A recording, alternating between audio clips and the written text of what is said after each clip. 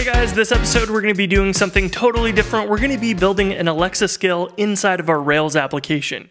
Now, if you're not familiar, Alexa is Amazon's voice assistant, and we can create skills which allow us to talk to our Alexa, which will talk to our Rails app, which can do things for us, and then it will talk back to us and say, hey, whatever we requested is done. So what we're going to build in this episode is something super simple. I just had a baby, so we need to keep track of feedings, dirty diapers, weight, all kinds of different little things like that. So we're going to be building a very simple Alexa skill to do that for us. So let's go to our terminal and create a new Rails app called Alexa skill. And we'll create this Rails app. It is going to then be run locally using ngrok. So we're going to end up generating a free HTTPS URL that we can have Alexa talk to, which will then send the request to our local machine, and we can process and develop it.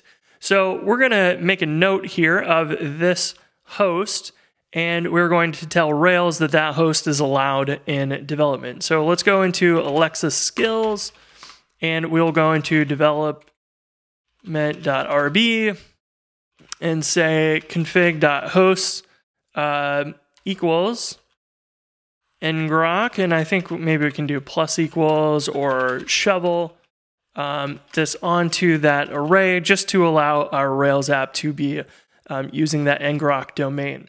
So if we start up a Rails server, let's actually create our model for this. We're going to generate a scaffold so we can actually see the records that are created. But let's generate a model called event. And our events are going to be really simple. I think we're just going to have a kind that's a string, and we're going to have basically feedings, diaper changes, weight, whatever we might want.